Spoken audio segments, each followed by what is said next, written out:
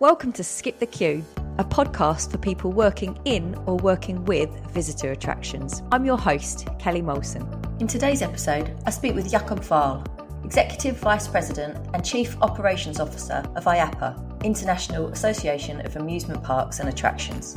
We discuss just why the attractions industry is so exciting, the ongoing labour shortages, sustainability, and where the attractions industry is headed in terms of technology. If you like what you hear, subscribe on all the usual channels by searching Skip the Queue. Jakob, thank you so much for joining me today. You're a very, very busy man, so I'm very grateful that you could come on and spare us some time. It's a pleasure to be with you today, Kelly. So thanks for the invite. I'm honoured. Oh, well, the honour is all mine, trust me. But you might not be so honoured once we finish with our icebreaker questions, although I feel like I've been quite kind to game today. All right, okay. I want to know, what is the best theme park ride that you have ever been on? Wow, that's a difficult. I think it's as difficult as, say a favorite car, because there's a specific mood for everything, and it also depends on the company. If I go with my buddies, probably I would have said Boulder Dash at Lake Compounds, which is an intense wooden coaster. If I go with my kids, I take any kind of Disney ride or whatever. And if I go with my wife, it's probably no ride at all, but it's a great restaurant in a park. So it's actually very, very hard to judge. But I have to say, obviously the big things in the industry always blew me away, and that was Indiana Jones at Disneyland Anaheim.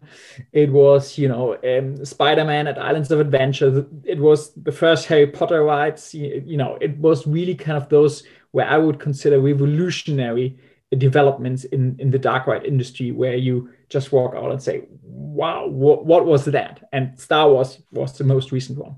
Yeah, that was a great answer. I think that was a brilliant answer. I love that you gave different answers for the different people that you were with as well. I think that was but it great. Is. I think it's the same thing about favorite parks. I have I love the atmosphere in a Scandinavian park at night. When it comes alive with the lights, with concerts. But if I would go just for rides, it would be probably the Universal parks. If I go with my family, it's something else. It really depends on the mood of the day. Brilliant. Perfect answer. Could not have been better. Right. If you had to listen to one album on repeat continuously, what would that album be? Wow. It would be a classic album, I think. Because as much as I love all kinds of music, if I would need to listen to something continuously, I need something which doesn't stress me and which kind of relax me. And then it would be, I don't know the English term. It's a track called Mondschein Sonate. It's a sonnet of the moonlight, or Tchaikovsky, which I like a lot as well. Well, that sounds lovely. I actually do this in the car. So I've started to listen to Classic FM, which is a radio station in the UK, because it's really calming. Yes. And if it's just really relaxing and really calm, and it just puts you in a really kind of zen mood. Yeah. I'm sure that's all right for driving, to be zen. Yeah, that's fine. Especially in a traffic jam, if you have aggressive drivers around you, that exactly. Is actually. Just wind the window down. Take in my Classic FM. Okay, what would be your favourite tradition? Something that you do every year, or something that you do every month? It's probably a ski weekend with my best friends. I'm moving to Orlando, so that's actually the hard part, because I love skiing, and I probably spend most of my money on skiing, because this means, I think it comes back to what you say in music. There's nothing else where I can more relax and unwind, because you're just in the nature. You're doing sports. Well, it's not really challenging as a sport, but it's just wonderful to be out there. And I think that's something I really, really love, to go with my best friend just for a weekend, and we ski. That sounds pretty cool, doesn't it? That's going to be a big change for you then, moving to Orlando. Yes. I live right now in the Black Forest, and we have the 4 seasons here in Orlando. I think it's the 4 seasons of humidity, but there are other great things about Orlando. So, I will definitely miss the snow, but there will be plenty of other things I'm very excited about. Absolutely. Well, yes. I mean, for an attraction specialist, could there be a better place to be than Orlando? Maybe not. Right, Jakob, what's your unpopular opinion? I don't like special days in theme parks. And this comes from a longer history. You know, we have seen in theme parks days for special needs, or days, you know, or so-called gay days, and I think I would like us to be so inclusive that we don't need special days to accommodate those people. It should be a normal thing. It should be just, you know, I don't also like when you go to toilets and there's a special sign for disabled people. It should be that they are always accessible. And I think it should be a regular part of our business, that you don't need to market designated days for designated groups, because we should be so inclusive that, you know, it's every day. That's a really good opinion. And I'm pretty sure that a lot of people would agree with you on that one as well. So maybe it's not going to be quite as unpopular as you think. Then I have another unpopular opinion. Oh, well, throw that at us. If you're going to, well, let's have another one. I'm tired of the word immersive. I don't think every attraction needs to be immersive. I think it's totally fine that you have a great thrill ride, that you have a great roller coaster. It doesn't always need to have a storyline, a own soundtrack, or like a big theme. It's also fine sometimes to just have a great ride in itself and to let it stand for itself without, you know, any IP, without a branding, without a soundtrack, without all of that stuff. All right. Well, listeners, I would love to know your thoughts on these. Tweet me. Let me know what you think. Thank you for sharing, Jakob. Can you tell us a little bit about your background and where you are now? I'm sitting right now in Germany, where I'm originally from. I work for IAAPA, which I have done now for 4.5 years. It's my second time with IAAPA. Beforehand, I worked for Europa Park. So this is why I still kind of live in that area, because I was lucky enough to meet my wonderful wife here in this region. So I stayed here even when moving away from Europa Park. But I have been what you would consider an industry aficionado. You can call me nerd, enthusiast, geek, whatever you want. But I think, as many people, I started in the industry as a teenager. My first job was when I was 16. I checked tickets at Phantasialand at the entrance, the Mexican side entrance to Phantasialand, and I fell in love with this industry. And I never left, for the disbelief of my parents, who still hope one day I have a serious job. But you know, I I think I even got them so far that they understand what this is about and what it means for me, and that we are a huge industry. But you know, since then, I think I love this industry, and I'm sometimes, you know, like the child in the candy store, because I think we have the privilege of actually, our only purpose is bringing joy to the people. And there are not many industries out there which can say that for themselves. And in that way, you know, you see lots of discussion about human resources, about, you know, bringing young talent to the industry. And I think we need to highlight that more, because you see that it's those companies which have a purpose, which have a mission, which are very popular among young people. You know, Patagonia, you know, Oatly, Veja, those sneaker brands, you know, it's those which say that they're doing good for the people. And ultimately, yes, we are, as an industry, as our members, we are commercially driven, but hey, we bring fun to the people. And I think that is, unfortunately, today more needed than ever before. Oh, I could not agree with you more. Bringing fun to the people. I mean, there could not be a better definition of what the sector is all about. I absolutely love that. What's really interesting is most people that come on here that are attractions aficionados, as you called yourself, they do start very young in the sector. So it is an industry that it does retain people, right? You know, people fall in love with it at a really early age, which is really lovely to see. And I want to ask you a little bit about this later on in the podcast, actually, something that you talked about in terms of recruitment and getting more younger people into the industry. Well, Kelly, we always said two things. You know, we said, once you work for the industry, you will never work for anything else, for two reasons: because you don't want to work for anything else. And actually, the second one is, no one will take you seriously once you have worked with us. That's it. You're done in, so you have to stay. Yes, you have to stay. I love that. Okay, well, You're now at IAAPA and you've just Yes. taken on an incredibly senior role there. Can you tell us a little bit about that and what that role involves? Yes, my first time at IAAPA was from 2009 to 2014, and I worked with Karen Staley, who was back then the vice president. Today she's with Sally Darkwrights. And, I fell in love with this association because I think, again, we fulfill a role in trying to promote the industry and in bringing people together. And I think that's a wonderful thing. I left then for Europa Park, where I had, 4 amazing years with the Mack family, with Michael Mack, where I learned a lot. And then this job opened up at IAAPA EMEA as the vice president. And I always had 2 hearts in my chest. I was very passionate about the association. And then I took that chance, and I have had, 4.5 fantastic years with IAAPA EMEA. And then I was lucky enough to have a great CEO with Hal McElvoy. And we discussed, and at one moment, he changed the strategy in saying that he wanted to be also more in presenting IAAPA on a picture, and asked me to take over the role as CEO. And this is a great opportunity. I'm very happy about what we have achieved in the EMEA region, and I look forward to work with the regional leaders which we have, with June Ko in the APAC region, with Michael Shelton in North America, and with Paulina Reyes in Latin America, and my successor now, Peter van der Schaans, to try to bring that industry further and to deliver more membership services and be of help for our members. So what is your role there now? What is your kind of purpose at IAAPA? What do you drive? So I lead the operations of IAAPA across the world. So that means, I'm in charge for the 4 regional offices, for the global sales, for our 3 expos. We have IAAPA Expo Asia, which unfortunately we had to cancel due to the COVID situation in Hong Kong, or in the region, and in Shanghai, where the expo was supposed to take place.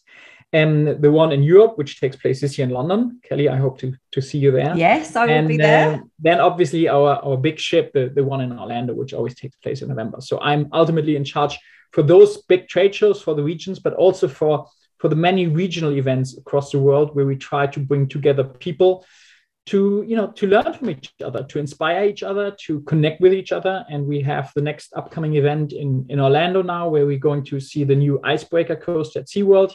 We are going to have in the EMEA region an event in May in Italy, where we're going to see Cinecittà World, Magic Land, and Zoo Marine, where we really try to look into things, what's hot, what should be seen, what can we tell in terms of educating our members about best practices, that really everyone comes and sees something and walks away back home to say, hey, I can apply that in my business to become better. And I think that's what drives us in trying to come up with those events. It's been an incredibly difficult time for the attractions industry, full stop.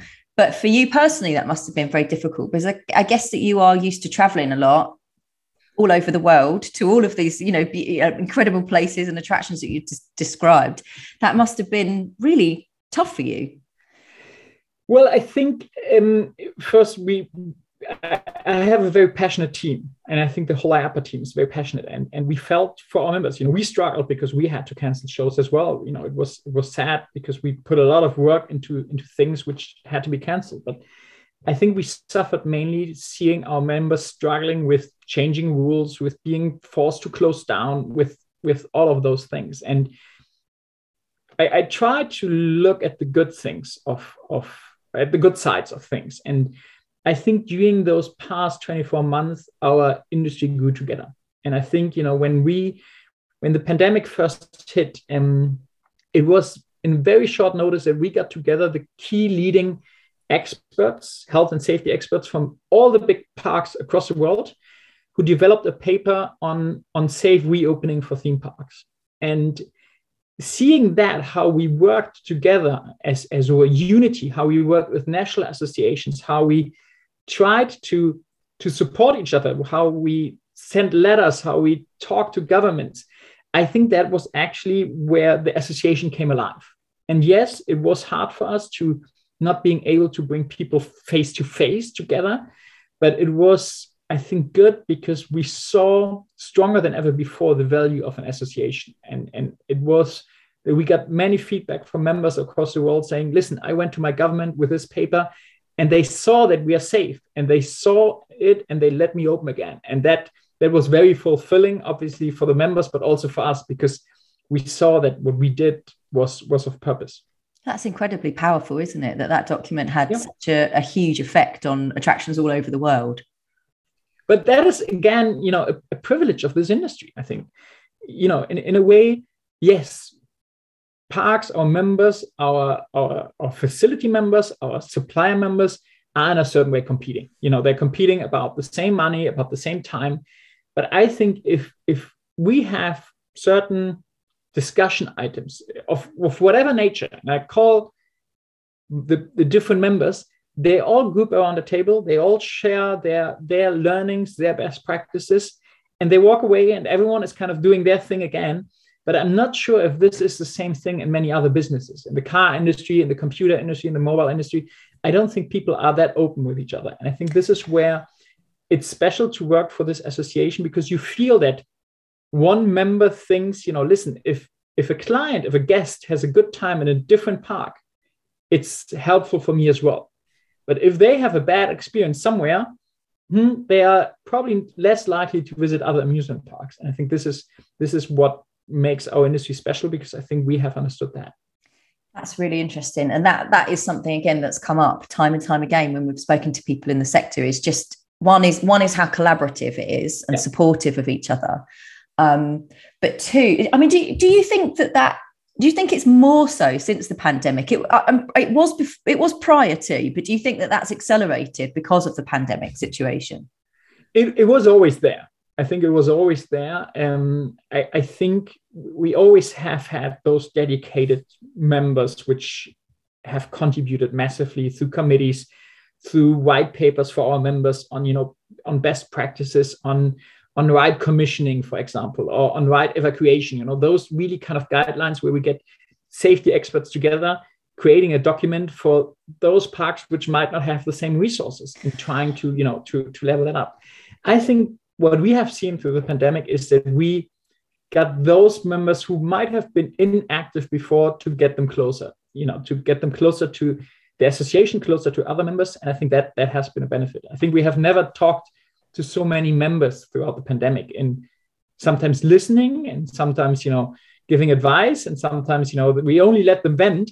But it was good to realize that none of us was alone in that time. And we did some live chats where, we had 50 or 60 water park operators, and everyone shared their story. And maybe, there were some learnings, maybe there were, but I think it was more important for them to actually see, hey, I'm not alone in this, and others go through this as well. And to create that community feeling while we could not have this face-to-face experience at the events. Yeah, wonderful. It is phenomenal that you've been able to facilitate that level of support for your members. Let's talk about what's coming next, though, because I guess one of the positives from going through that process is that you did get to speak to so many members. Like you said, some of them had, there was things that you could share to support them. Some people just wanted to rant. But I guess all of that knowledge helps you understand what more you can do for your members, and then develop new kind of support programs for them for the future. So what have you got in development? What can you share with us about what's coming next for IAAPA?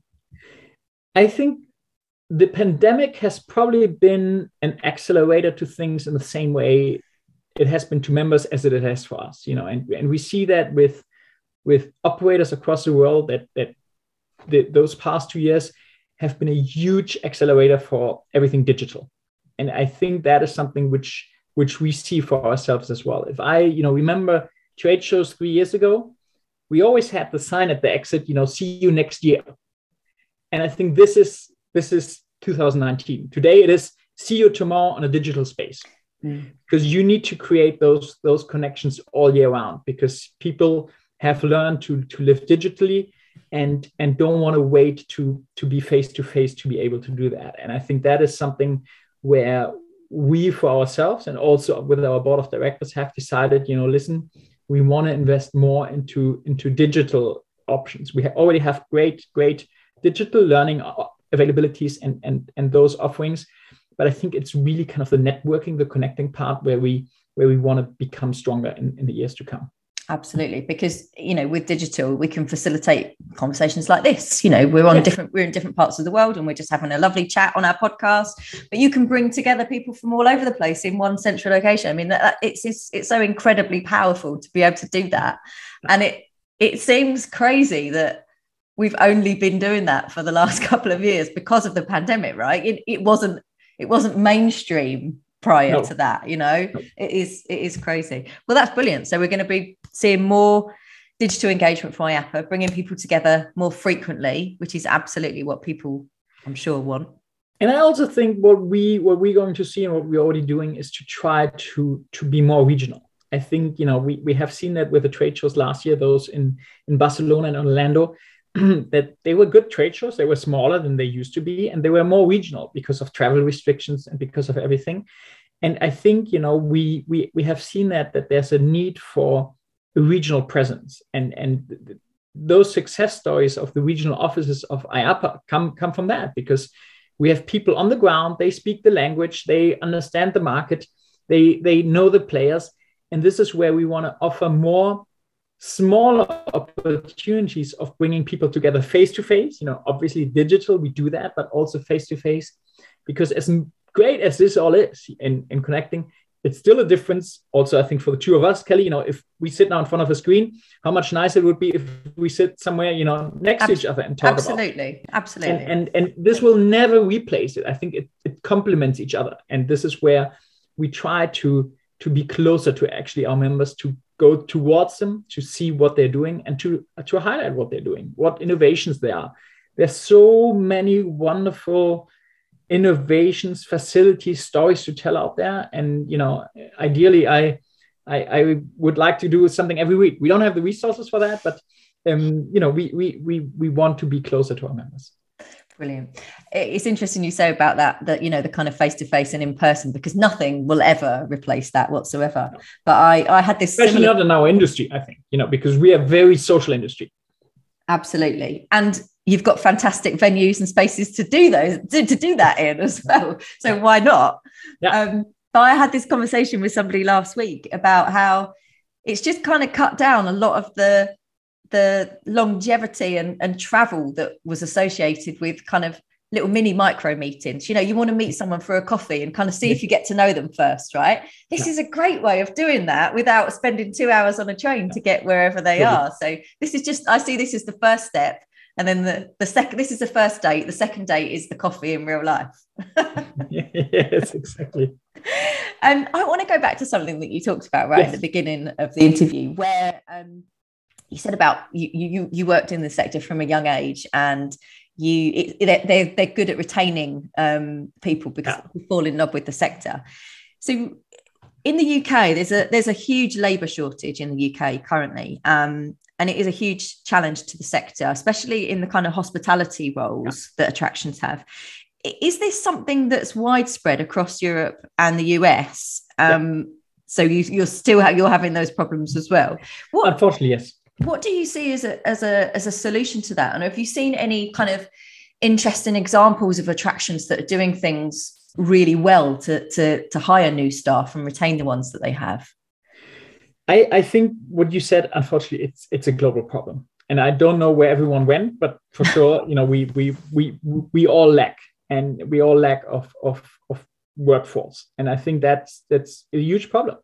And the pandemic has not helped that, because I think we have seen many people who received furlough money and they were all okay, but people want to work, and if you have that chef who sits at home and can't work, he might not come back to a theme park because we were so affected by that. And I think this is something first where we need to create the circumstances that we can operate and that we can actually, employ our people, that we stay open.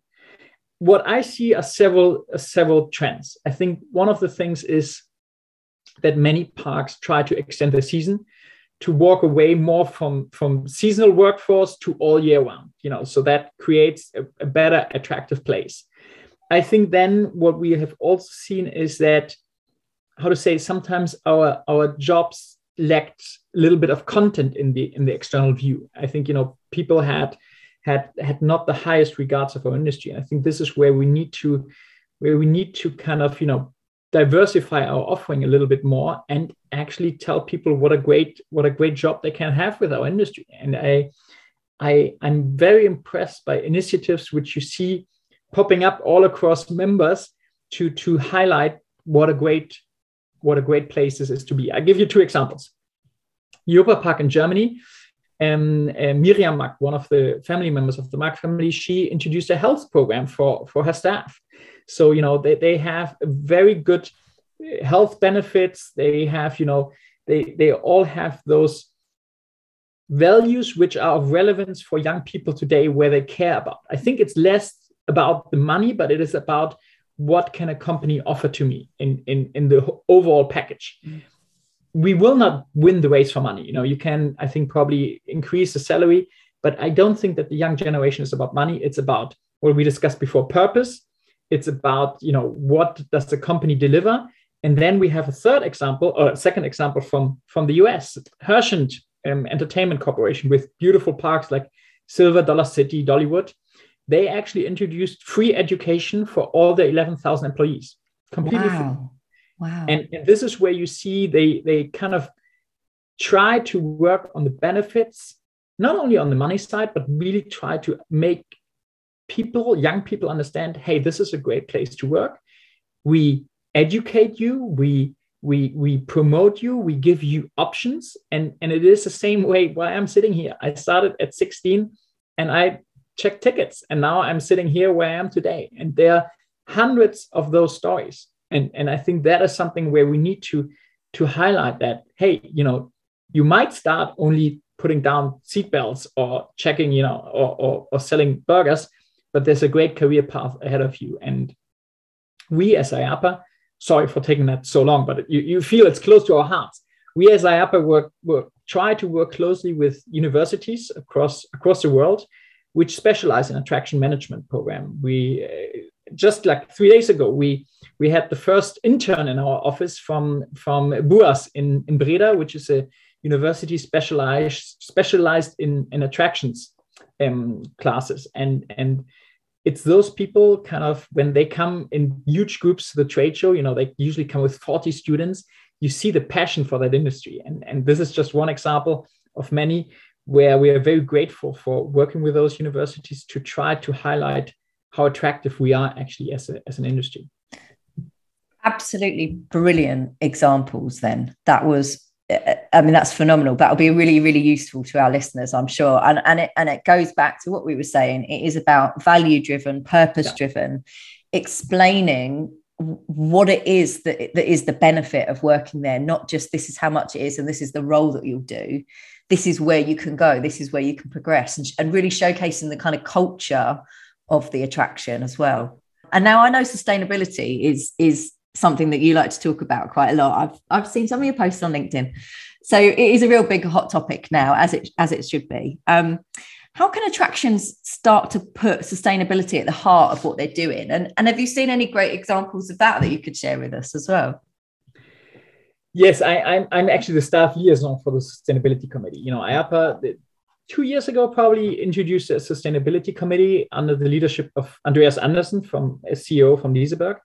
And to be very frank with you, we probably have not been on the forefront of that subject as an industry. And I think, we have to pick up a little bit, but I see a huge interest in that. And I see, when we started the sustainability committee in the past years, we noticed all the big park groups of this world are enthusiastic about collaborating with us. They all want to say, listen, we want to do more. What can we do more? We need to step up the game here. And it's very nice to see the growing importance of that. I'm not a firm believer, or it's a thin line between educating people and still let them have fun. I think it's always difficult because you don't want to spoil the day by kind of delivering all those horrible messages. And we just had an event in end of February at the World Expo in Dubai. And we had a great session with the head of the sustainability pavilion, which did a fantastic job about telling a story, telling about what needs to be better, but not kind of, being Debbie Downer and depressing the guests. But I think what we need to understand is that sustainability is more than just the ecological aspect, and we refer to the 17 goals of the United Nations, which I think are at the core of sustainability. And there are some beautiful examples in this industry. And it starts with small attractions. One of our board members, Massimiliano Freddi, he has a small attraction called Wonderwood in Italy, which is not the greatest or not the biggest facility, but they only kind of produce food from the local farmers, and they only serve that, and they're very inclusive to everyone, and they really stand up for their values, which is beautiful. Another wonderful example is Miniature Wonderland, that craziest place. I'm not sure. Have you heard of that, Kelly? No. It sounds up my street though. I'm 5'2". I feel like I would fit in well there.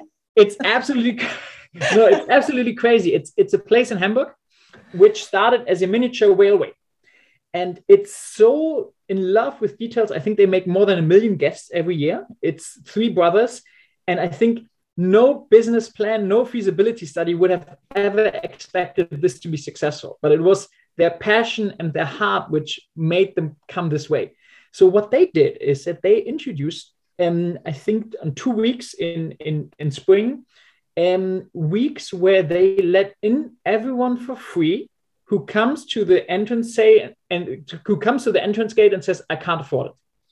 And if you don't feel comfortable in saying that, you can put a paper and they let you in for free.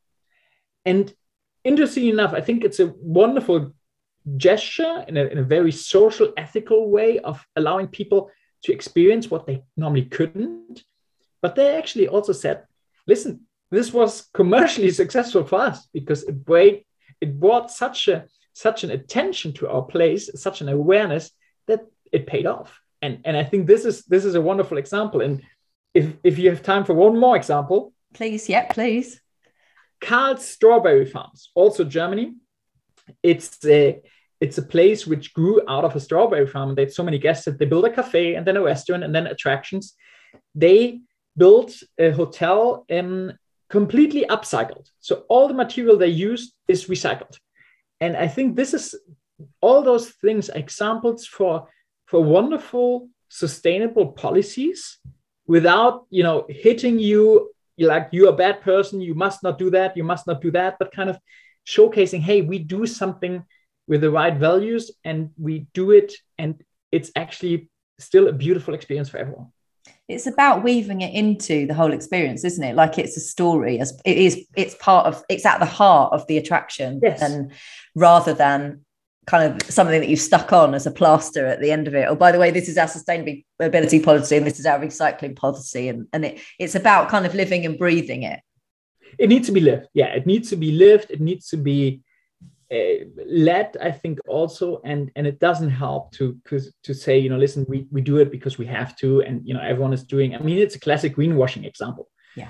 But I see in our sustainability committee, we have wonderful members from all across the world. When you look at what Liseberg is doing, what Monterey Bay Aquarium is doing, what all those fantastic and wonderful places are doing to be more sustainable in what they do, to try to do their business model. I think it's very impressive. And again, to quote my chairman Andreas Andersen of that committee, he says, he thinks that sustainability will be in 5 years as important as safety is today for our industry. And I wouldn't disagree with that. I think it will be a basic of our industry. If it's in 5 years, if it's in 7 or in 10, we will see.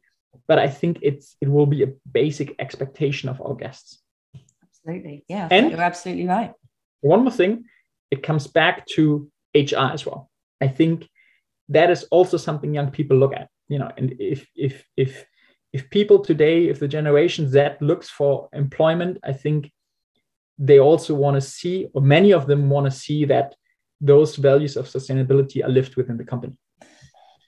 Yeah, you're absolutely right. And it's the change in demographic or age brackets of people that will start to visit those attractions, right? Because that's what the younger generation are really interested in, sustainability, caring for the environment. And that's what they'll be looking at, places that they come to work for or places that they come to visit and spend their hard-earned cash. Yep. Yeah.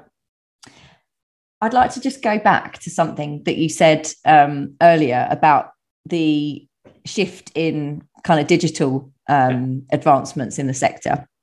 So we've seen the kind of contactless economy grow rapidly during the pandemic. The shift to digital ticketing and payments in the attractions industry is rapidly accelerated.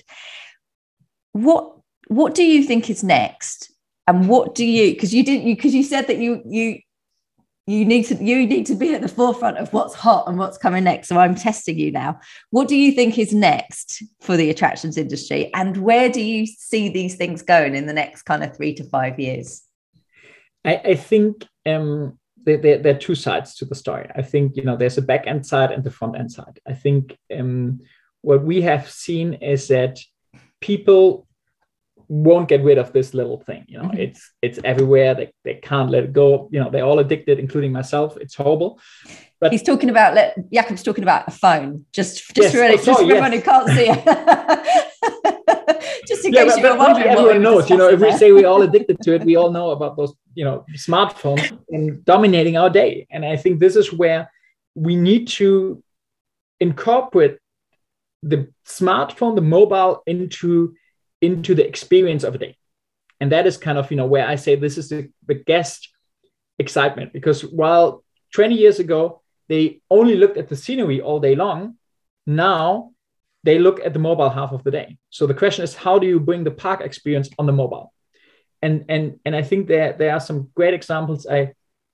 There's this wonderful little Danish park called Sommerland Sjælland. And they have a great owner called Kare Djuvika. Probably I pronounce it wrongly, but he's a technology aficionado, the same way I'm about amusement parks. And he kind of plays with his app in a way that you can shoot water cannons, you can feed the animals, all with your smartphone. And I think this is funny because it's an enhancement of the experience through your phone.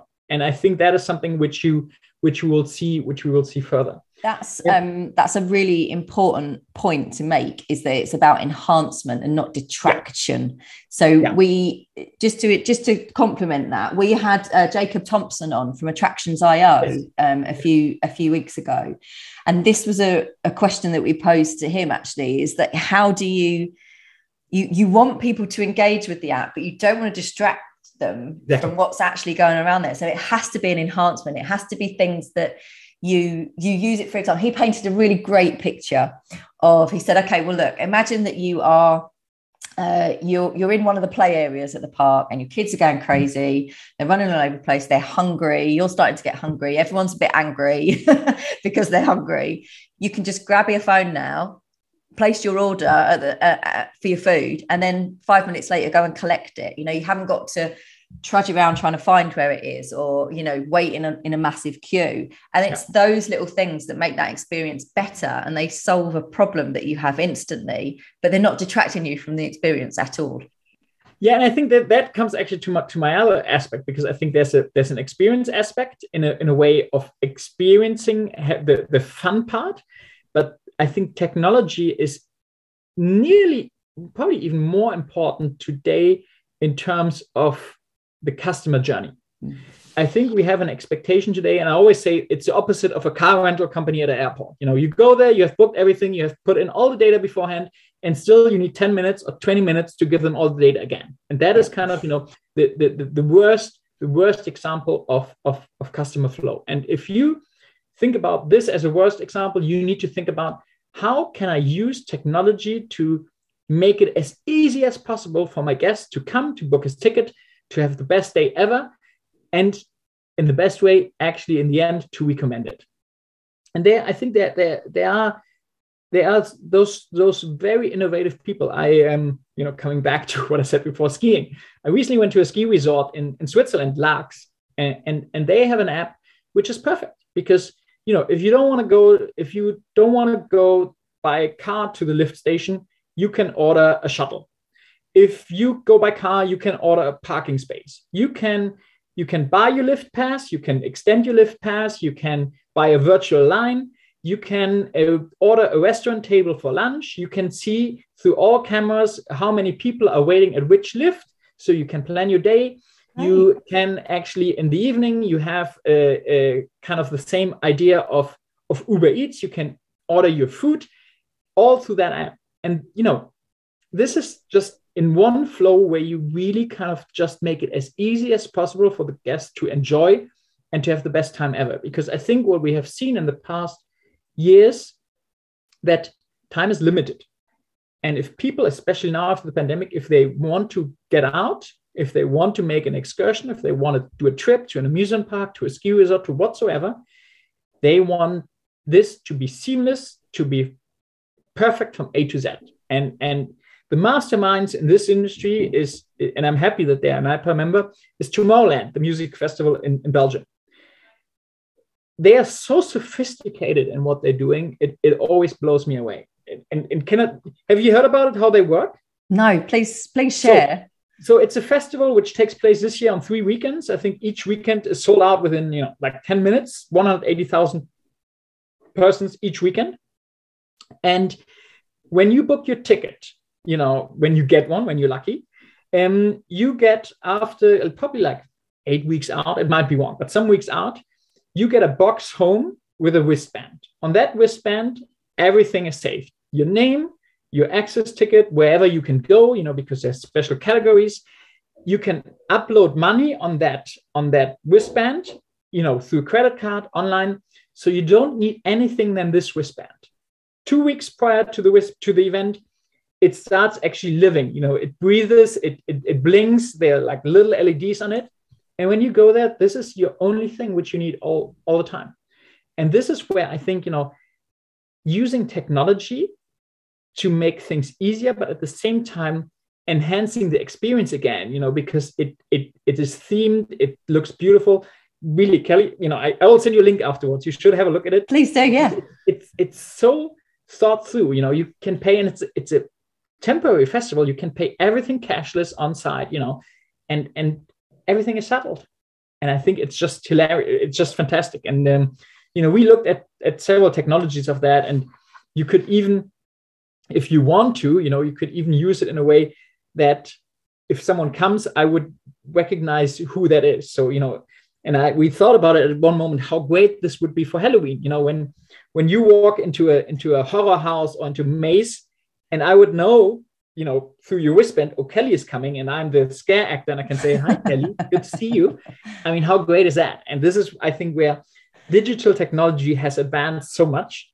The only problem is it advances so quickly that I have no idea, probably in 4 years, we will laugh about where we stand today. Yeah, that's true, isn't it? It's an unfair question. We're developing so rapidly in that area. Who knows what the next 3 or 4 years will hold. That's been fantastic. Thank you so much for your input today, Jakob. I've really enjoyed talking to you. Same here. I always ask my guests for a book at the end of the show that they would recommend to our listeners, though. Now, it can be something that you love from personally, or it can be something that you've read that's maybe helped shape your career in some way. Have you got anything that you'd recommend for us? I have a favorite book, but it has absolutely nothing to do with my career or whatsoever. That's fine. That's fine. I really, really enjoyed reading Tender Bar. I don't even know who the author is, I'm afraid to say. But it's a wonderful story about the love of a young boy to a bar. And he grows up with that bar. And, it's a beautiful story. They actually made a movie out of it. The movie was not so great. So don't watch the movie, read the book.